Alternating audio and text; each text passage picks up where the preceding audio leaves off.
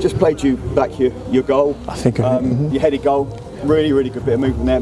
Perhaps you just take us through your goal. Yeah, I mean the first cross didn't quite get its intended target, sort of thing. So yeah, still had to stay alive in the box.